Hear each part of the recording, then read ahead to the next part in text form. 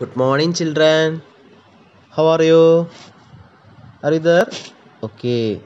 Today we are going to study new chapter. Food we eat. Okay. What did you have for breakfast? What do you usually have for lunch? Make two lists of food that you like, food that you don't like. Clear?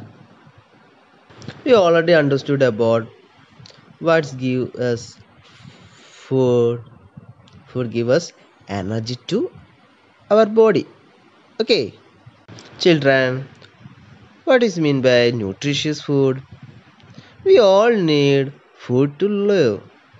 No one can live without food. People who eat healthy food are stronger. They can work better than people who do not eat well or do not eat healthy food.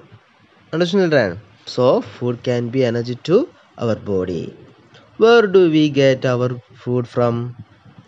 The two main sources of our food are from plants and animals. Clear? We get vegetables, fruits, pulses, and grains from plants.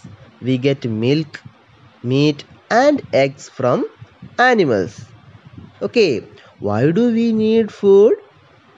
We need food that helps our body to grow.